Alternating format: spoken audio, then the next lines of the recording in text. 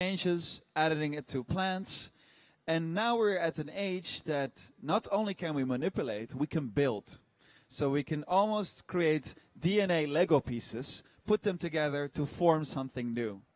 Now, this sounds super exciting, but it has consequences. And our next speaker is currently doing her PhD on molecular biology. She's been a lot of times part of the iGEM competition, international competition on the biology and biotechnology. And she will share her vision on synthetic biology, the building blocks in DNA, and much more. Please welcome on the stage Renske.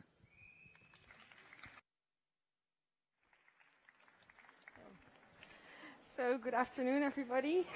Today, like you already introduced me, so I won't say too much about that. I will talk about hacking life. So using biology in such a way that you cannot just only look at it, but also make stuff out of it. Well, my name is Renske, but I'm also here on behalf of iGEM Groningen. iGEM, I will talk about that later, what that is, what it means, and why this is such an exciting thing.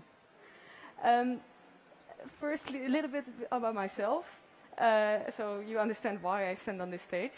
I did a master and bachelor in molecular biology in Groningen, and when I was there, after a while, I got more and more interested in this thought of how you can build with life.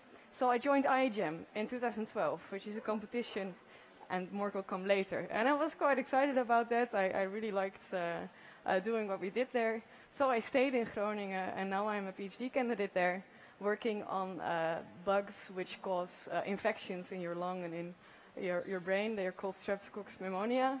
And we're also using these synthetic biological tools to try to figure out how they work and also to maybe combat them in a certain way. Well, I will leave that at this moment to the side, but if you have any questions about it, of course, afterwards you can ask me if you're interested. What I talk about now this time is the journey of synthetic biology and why this stuff is so interesting. So, firstly, as a biologist, that's how I started. You think about life and you mostly see then animals and things flying around, like this butterfly I put here on the slide. But if you then start to study biology and study this in more depth, it starts mostly more to look like this. So there's all kinds of stuff. This is, by the way, a picture from a bacterium, and then they try to depict all kinds of stuff which is happening around the DNA in this bacterium. And you see it's quite a mess. It's a lot. And it starts to be a bit confusing also for us, because one thing influences the other thing influences the other, and then it's connected, and then something else happens, and it's one big, big network. And that's why we try to simplify these things and write them down as this. So we have a gene which is maybe influenced by the next gene. Then we have another gene which and another, and they influence each other, so they kind of work together. Then you have some others which are maybe connected in 3 different ways, and then you get really big written down networks. And I imagine synthetic biology, I'm not really sure if this is really how it exactly happened, but this is how I imagine how this started. That at one moment these molecular biologists were looking at their gene networks, and then a physicist might have come into the lab, or a programmer. And he would have looked over the shoulder, looked at these type of networks, and then thought, hey, that looks kind of like electronic circuits. Why don't we write these things down in the same way? And that's what they started to do. So instead of writing down these curved arrows we like, and this biological way of thinking, now the thinking starts to change, and we now think in a way a programmer would think. So a gene which influences another gene positively might and then maybe the other one influence the other one positively. That looks like maybe an AND gate or an NOR gate. So they started really to make these circuits the same way as you can do in electronic circuits. And that's where synthetic biology really, really started.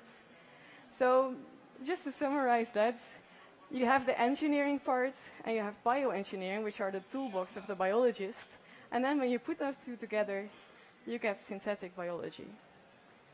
So this all happened quite some years ago, And now the tools are getting better and better and better. And also this way of thinking is getting more and more in people's head. It gets more interdisciplinary.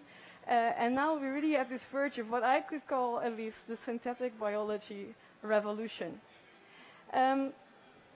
So when we start here, let's put a timeline. In the early 2000s, this was one of the things which happened at that time was the Human Genome Project.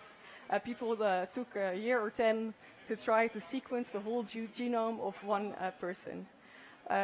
When that took 10 years, and then they could sequence the whole genome. They knew exactly what was in their genes.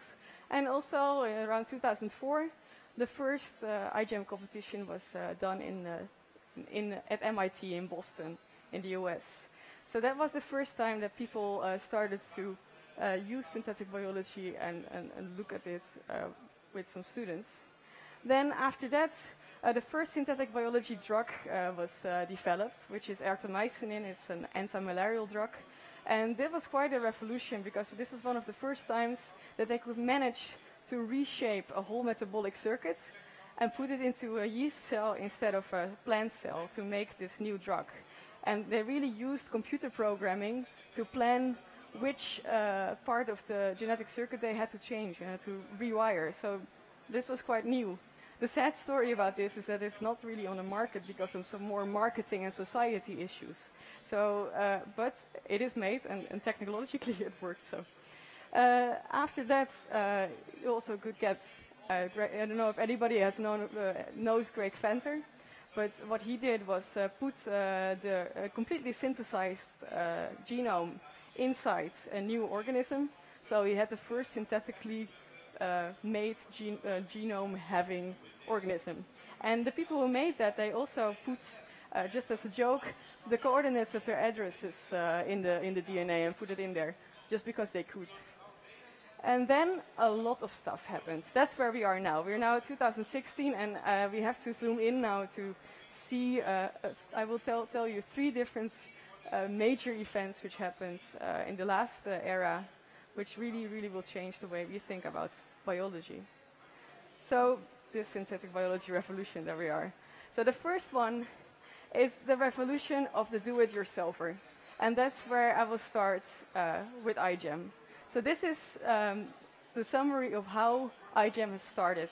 They thought that synthetic biology should be so modular, so easily adjustable, that any undergraduate student, so a 19-year-old student from any type of background, doesn't have to be a biologist, should be able to build a biological machine over the course of a summer. So this is how iGEM started in 2004. What they did, they designed a way to put these biological important things, so the genes and the regulators of the genes, into parts.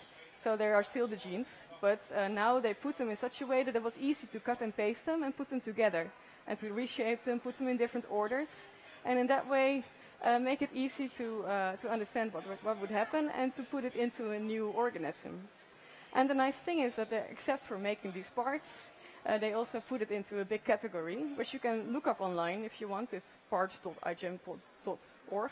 There you can see which ones are available.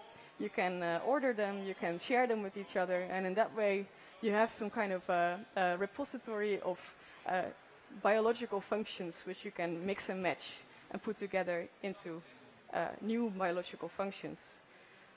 So then, of course, after that, you would start building. So I will tell you the story about when I started iGEM. That was in 2012. I was a student first year in my master. And we also wanted to start building with these biological parts. So then the first question, of course, is what do you want to make? Well, we decided that we were interested in food, because food is wasted quite often. And one of the reasons is that the best buy date of food mostly is not specific. So after a while, when you are storing your food in the fridge, the date might say you have to throw it away, but maybe you can actually keep it for a few days longer. And that finally makes up 1/3 of the food in the world is actually thrown away. So we were wondering, if you then can have another way to detect whether your food is still safe, whether it's spoiled or not, then maybe we can make this a bit better. So we decided to make a bacterium which can smell whether your meat is rotten or not. So that was our decision to try to make. And what we did for that is that we took a bacterium we knew quite well, one which lives in the soil, and we knew that that one is quite often around different other bacteria. So maybe that one can sense other bacteria, and of course also the source of food spoilage is mostly also other bacteria. So what we did, we put that bacterium we wanted to use next to rotten meat, literally, and we put those two things together for a few hours. Then we isolated the RNA, which is the active genes in the bacterium. So we isolated that and then read that out through, well, we sent it to a company and they could read out which one are okay. And that, well, and when that happens, we got back one big hit. So one gene was super active when it was next to the rotten meat. What we then did was take this super active gene, put it behind it, we put a gene for a yellow color. And then at that moment, we could put the bacteria in a bag next to the rotten meat. And as soon as the meat volatiles came next to the bacteria became yellow. Well, it took 4 hours, I have to tell you that. But still, we were able to make a rotten meat sensing bacteria. With that, we went to Boston, and well, you can see here we won this big Lego brick there. It was quite nice. But also the cool thing is that we just needed one gene to sense this bacteria, and we just needed one gene to get the color, and that was all to be able to make a new function. So that is the DIY of students, but it's still all in a university. And it is also, of course, it would be cooler if it's not only the people in the university who can do this, but maybe also people at home. That's at least what some people thought. So what happens now is that you have a lot of people who are building microscope out of their smartphones. They are making DNA amplifiers at home with stuff you can just buy at a store where you can normally buy things to build your things in your house. And also sterile spaces can be made with the use of a vacuum cleaner and some plexiglass. You can find the manuals for this online very easily, and then you can do it yourself. And that's what starts now. So you don't only have these students who make this stuff, don't only have researchers who build with bacteria, but you have a group of people who call themselves biohackers or DIY bios, and they now build stuff with genes and with bacteria in their own garage. iGEM also kind of recognizes that. So from a few years since now, also teams which are non-students can join. And that led to last year, or 2 years ago, I was in Boston, and then I met the guys from this team. It's a group of hippies from San Francisco, and they made vegan cheese with the genes from narwhals. So they made vegan narwhal cheese. It's very expensive still, and they can only make like little cubes, but it's starting these things, and they really do it at home. They have a license, I have to tell you, but they do this stuff. And you can also see it's people from all ages, and they just come together to make these things. So pretty cool. Then the next part of this revolution, and now it's getting a bit more complicated. That is the revolution of CRISPR-Cas. I don't know if anybody here heard of CRISPR-Cas before, but it's a big thing in biology at the moment. And I will try to guide you through it a little bit. So what you see here is a bacterium, and the bacterium has a virus. So that's the first lesson maybe here. Also bacteria get sick. They get infected with viruses. And then, of course, what the virus does, it injects its DNA into the bacterium. So the bacterium will make the virus DNA, and then the virus will make more and more of it until the bacterium dies. So this bacterium has a problem. But luckily, this bacterium also has a solution. And the solution is its immune system. So that's maybe also news for you. Bacteria don't only get sick, they also have an immune system. What it does, this immune system, it recognizes the virus DNA and cuts it in pieces. And in that way, finally, the bacterium is free of the viral DNA and it can live again. So that immune system, that name is CRISPR-Cas. So what the virus not only does, because now it's better again, it keeps a little piece of this viral DNA in its DNA, and in that way it has a piece of memory, so it remembers this virus. So the next time it comes by, it cuts it into pieces much faster. Just like our own immune system also recognizes parts of viruses we get, and that's how, for instance, vaccines work. Well, bacteria also have this type of system. This was researched already for a couple of years, like maybe 10 or 15 or so. But then about 4 or 3 years ago, a guy or a girl, I even don't know who, but somebody had this brilliant idea that you can not only investigate it and look at how cool these bacteria are, because I mean they are pretty smart, but you can also use this CRISPR-Cas system. So they redesigned this system, and then they redesigned it in such a way that you can specifically cut any piece of DNA you want.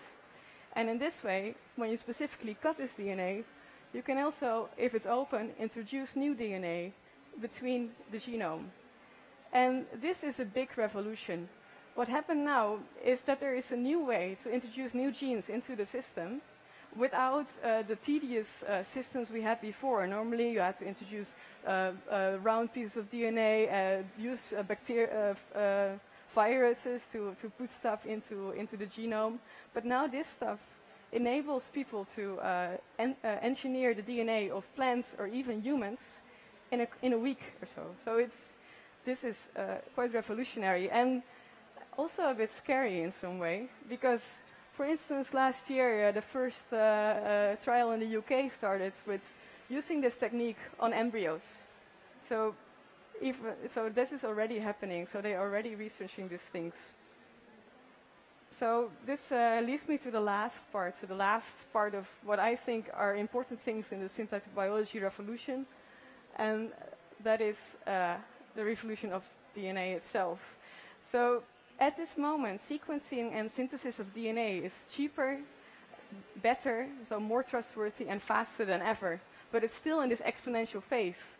So soon, this stuff will be very easy to send your own sample to a company, and then maybe for about €1,000 in a week, you will get your own sequence back, and you know exactly what's in your DNA.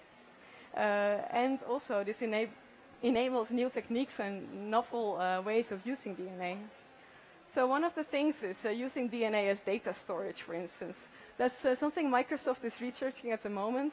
So they're experimenting with DNA data storage because it's very stable and it stays there for a long time. And it's,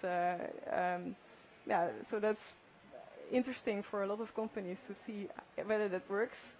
And then, of course, also, the question is then also, can you use this biology to use novel ways of data encryption? And that's something maybe some people already heard the workshop this afternoon of the iGEM team of this year, which I'm supervising.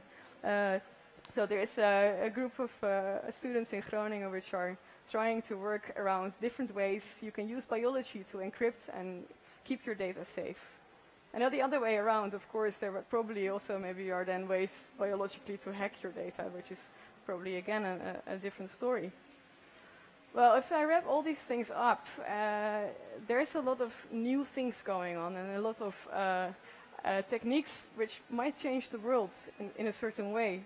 So finally, with all these new technologies, I think there is also some new responsibility, not only for the researcher, but also for society. We have to think about what we want and what we don't want, what we can and what we cannot do. And these are questions I don't have my own answer to for you, but I just want to ask you to think about these things. Like where does it end? Where do you want to go? And with that, I would like to thank you for your attention.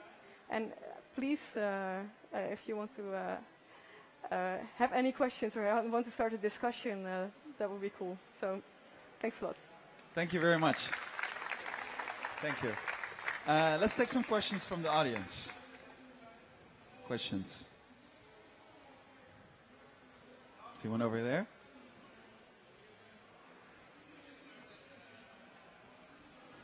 Hi, I'm a medical student from London, and I was wondering, how would you regulate this? Because there's a startup from University College London, my university, called Bento Lab, where you can manipulate DNA with equipment costing less than £50, so like 60 or 70 euros. Yeah. And with that, I could potentially create a pathogen if I so felt like it. What would you do with this kind of open source DNA manipulation? I think that's a very, very good question, because finally, so the question is, if we all have all this knowledge and it's all open source, how can we regulate still and keep things safe? And I'm actually not really sure how to do that, except for monitoring stuff, so that you still at least know what's happening. And also having a bit of safety in my head that it's not that easy to do all these things. So probably it will take a while, and you still need to order a certain amount of stuff, just as if you want to build a bomb, you have to order a certain amount of chemicals. Here also you need specific things, so it probably is not completely undetectable if people do these things. But other than that, I don't know. No. Other questions? I have a question. Can you, in a simple way, explain how the Microsoft experiment, how they're storing data? What kind of devices do they need? I'm not really sure. Because they are now experimenting. They're trying different things. So they don't store the DNA inside a living organism. So they just order a lot of synthesized DNA, which is synthesized in a machine, and then they store it. Well, DNA can be just stored in room temperature, and it stays stable. So I think they are thinking of trying different ways to make the DNA and to store it maybe in different manners to see how stable it really is. But I'm not really sure what they exactly do with it. It's not like they have like a hard disk printer or they're printing patterns. I'm not sure. Yes, yeah. Still in the making. Yeah. Any other questions? Otherwise, we'd like to thank you very much. We have a gift for you. So let me get it real quick. There it is. One big round of applause, please. Thank you. And thank you very much for the talk.